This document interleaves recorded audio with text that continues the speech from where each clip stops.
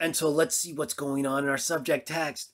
John, to the 7 congregations in the district of Asia, may you have undeserved kindness and peace from the one who is, who was, and who is coming, and from the 7 spirits that are before his throne, and from Jesus Christ, the faithful witness, the firstborn from the dead, and the ruler of the kings of the earth. To him that loved us, loosed us from our sins by means of his own blood, he made us to be a kingdom, priest to his God, or to God the Father. Yes, to him be glory and might forever. All right, so we have John writing, and he's telling the Christians 3 distinct entities are sending you greetings of undeserved kindness and peace.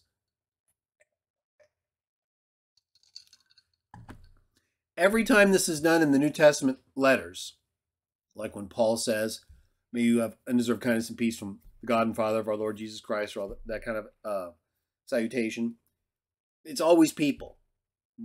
It's always referring to individuals when it describes greetings from, or well-wishing or blessings from. And we don't get the Holy Spirit. We get 7 spirits. Now, that's not the only time, Revelation 1:4, it's not the only time that occurs, right? There's one.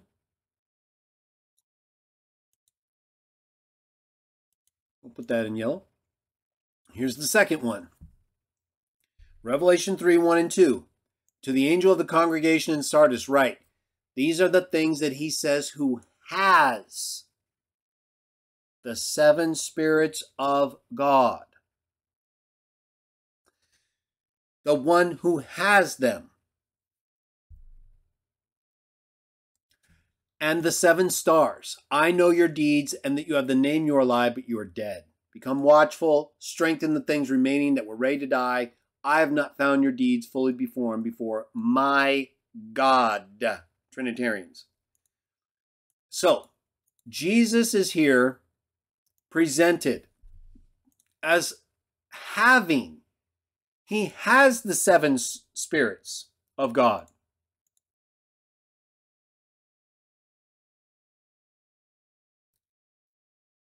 According to the text we read earlier, what does Jesus now have since ascending to the Father?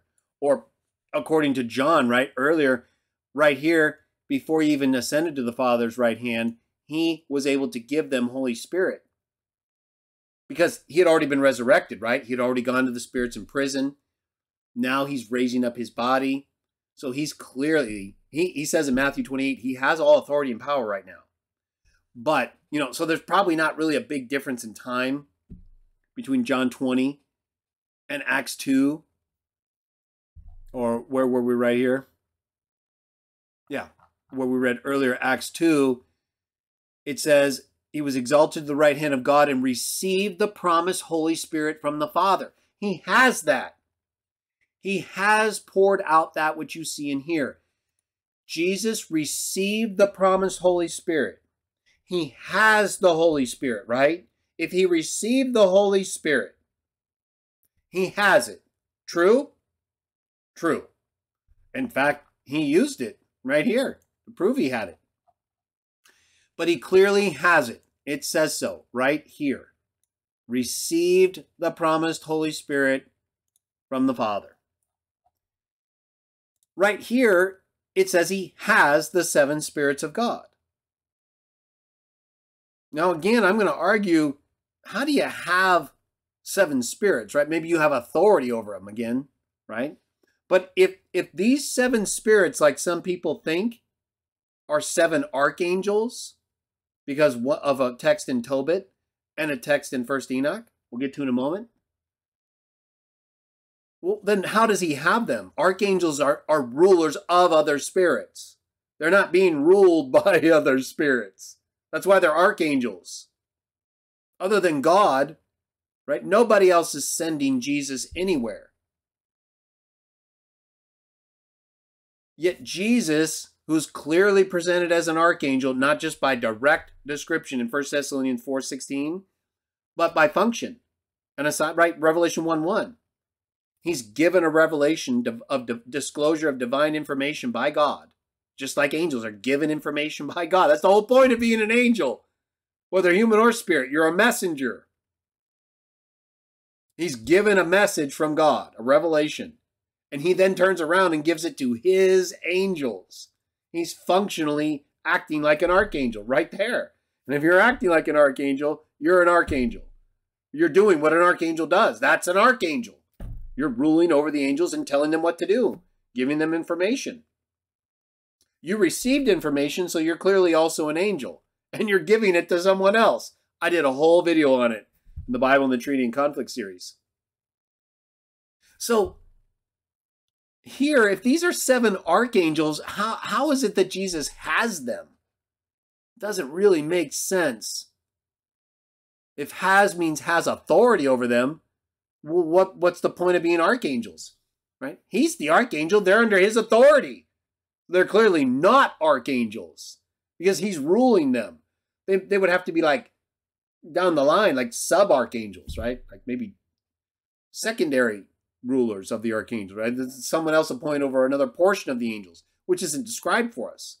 But it doesn't fit the definition of archangel. But he has them. They don't have other angels.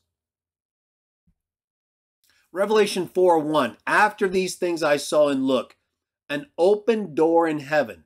And the first voice that I heard was as of a trumpet, speaking with me, saying, "Come on up here. I'll show you the things that must take place." After these things I immediately came to be in the power of the Spirit, and look, a throne was in its position in heaven. And there was one seated upon the throne. And the one seated is in appearance like a jasper stone, a precious red-colored stone. And round about the throne there's a rainbow, like an emerald in appearance. And the one seated on the throne in appearance, I read that, sorry.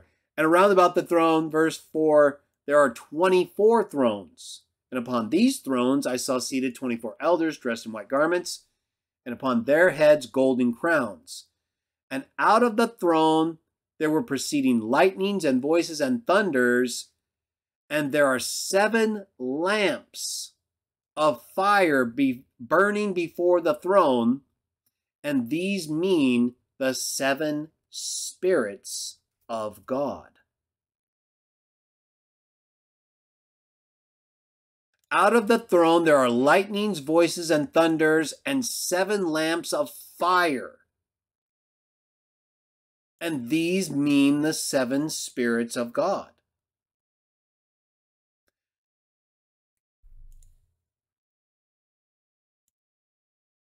So that's not really clear what that means, is it? Usually, right, it's in a context where there's lightnings and voices and thunders, which usually bring information. 7 lamps of fire burning before the throne. So that would be the 7 spirits of God that are sending greetings, like we read in Revelation 1:4, the same 7 spirits that Jesus has.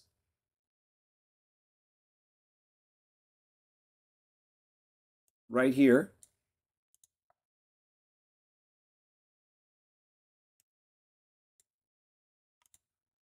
And our final text, Revelation 5:6. Then we'll do the poll results. And I saw standing in the midst of the throne and of the 4 living creatures, and in the midst of the others, a lamb as though it had been slaughtered, having 7 horns, 7 eyes, which eyes mean the 7 spirits of God that have been sent forth into the whole earth. That's exactly like what we saw in Zechariah chapter 6, where there were 4 spirits sent into all the earth.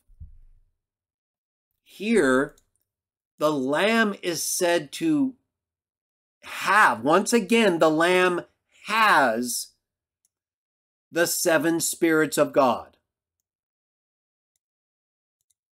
So, these 7 horns and 7 eyes, and the 7 lamps of fire burning before the throne, are both the same thing in terms of what they mean. It says right here, these mean the seven spirits of God. These mean the seven spirits of God. So the Lamb clearly has these, just like he has the horns and the eye. Right? There's something the Lamb possesses.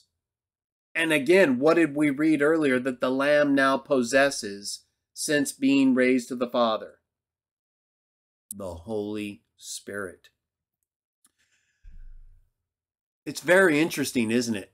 It's very clear to me these are not seven archangels because they in no way act like archangels. They don't rule over any other angels.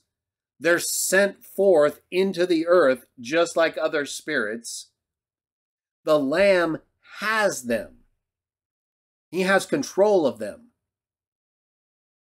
Well, according to Acts chapter 2, he has control of the Holy Spirit. And he sends it forth after receiving it from the Father. These are the seven spirits of God. They're his spirits. And they've been sent forth into the whole earth like other spirits were sent forth into the whole earth, while at the same time being said to be God's Spirit. Isaiah 48:16. It says, God's Spirit spoke and said, the Lord has sent me forth, even his Spirit. It says these spirits have been sent forth into the whole earth. So there's almost no way functionally these seven spirits could at all qualify as being archangels. They're not called archangels. Seven archangels are not referred to anywhere in the Bible. Even if they were, and they are in other sources, but not in the Bible. And so while we can consider other sources, that doesn't mean we import those other sources' teachings into the Bible. It has to be consistent, everybody. And right here, clearly, it's not. These spirits are sent forth. They're clearly not sending other spirits forth like archangels do. In this case, it's the Lamb. The Lamb is sending them forth. The Lamb has the Spirit, has the Holy Spirit, has the seven spirits, and is sending them forth. Just like God's Spirit was sent forth in the Old Testament and is also described as an actual separate spirit. Now, this whole archangel thing relates to a couple references. Let's look at both of them now. Real briefly, we'll go to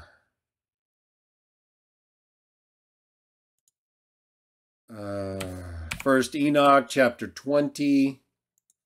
Now, keep in mind, everybody, it's very important. There's a reason why we don't carry around First Enoch in our Bibles. Okay, there are texts from First Enoch. Some texts we have in the Dead Sea Scrolls. Very important book. Right? Jude refers to Enoch.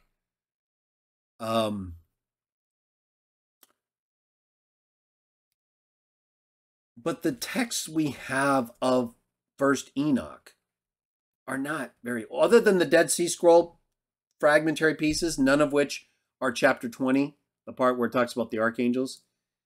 Other than the Dead Sea Scroll fragments, none of which contain, again, chapter 20 of First Enoch, we don't have manuscripts of Enoch. We have some fragments and stuff, like around the 11th century. I think maybe one small fragment from the 6th century. But otherwise, our complete texts of Enoch don't really go before the 16th century. 16th to the 18th centuries. We just don't have a good text of Enoch at this point, complete. Some early fragments, that's it. It's very suspect. So the last thing we would want to do, unless the Bible specifically quotes from it, right, like Jude, that's different. Or other references to other texts, well, then those parts we can accept as legitimate based on the Bible's acceptance of them. But otherwise, we can't take a very suspect text from what may have at one time been a very credible text, and then say, well, that's what it's talking about. In 1 Enoch chapter 20, for example, down here, it says, and these are the names of the holy angels who watch. Uriel, one of the holy angels who is over the world and over Tartarus. Raphael, one of the holy angels who is over the spirits of men. Raguel, one of the holy angels who takes vengeance on the world of the luminaries. Michael, one of the holy angels, to wit, he that is who is over paradise and the serpents of the cherubim. Remiel, one of the holy angels, whom God set over those who rise. Right? None of this really describes anything like what we read about the seven spirits of God in Revelation. And you'll notice here, Michael is one of these seven. So then you'd have to, if you believe that there are the seven archangels in Revelation 1:4, the seven spirits, then you can't believe Jesus is Michael, because Michael would have to be one of those seven spirits, and then Jesus is greeting them separately. And that's possible. But it's very unlikely that those are seven archangels to me, let alone these seven, right? From later, much later copies of Book of Enoch, First Enoch. Because there's nothing in the context of Revelation in the seven spirit reference text that we read that in any way is consistent with any of this. Now let's take a look at the book of Tobit. Tobit chapter 12. And make this a little bigger for you here. Let's see. Tobit chapter 12. And here in verse 15, it says, I am Raphael, one of the seven angels who stand and serve before the Lord, before the glory of the Lord. Right? So it says seven angels here, even though it doesn't call them archangels.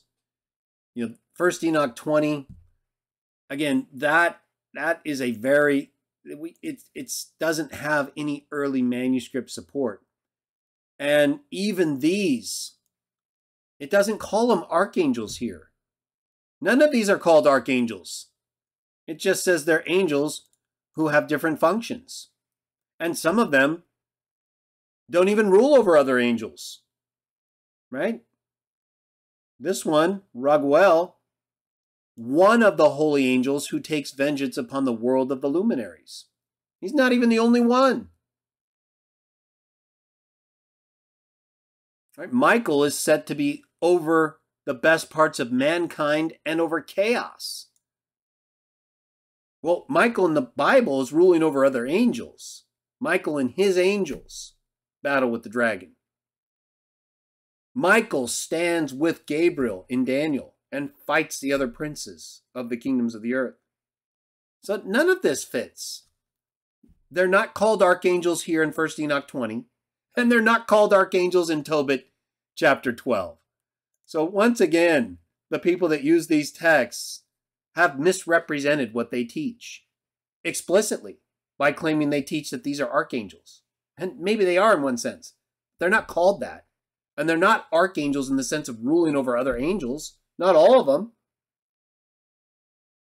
So once again, we find people just trying to come up with understandings of information in the Bible based on other sources that either have very suspect texts or that don't even say the same things that they do.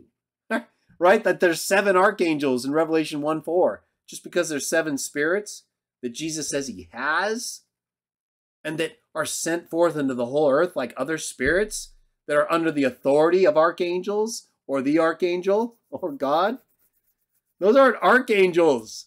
There's nothing at all in Revelation that links the seven spirits before God's throne as archangels. There's nothing in Tobit chapter 12 or 1 Enoch 20 that calls those archangels, those angels archangels. They've got me doing it now. And even if they are, that's not what the Bible teaches. That's not how the Bible presents those seven spirits. By name, they're not called archangels. or by function. They're not described as archangels in any way.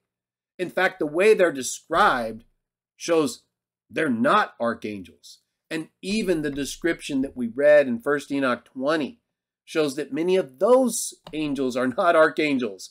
They're not ruling over other angels. That's what an archangel is, unless you're just going to make it a chief angel. But again, as we see in the Bible, they are ruling over other angels. They have control over angels. Jesus and his angels, Satan and his angels, right? They're ruling those, they're leading those angels. In Jesus' case, he also sends angels. I, Jesus, sent my angel after receiving a revelation from God. That's an archangel. In Tobit and 1 Enoch 20, it doesn't seem like we certainly don't have all archangels, right?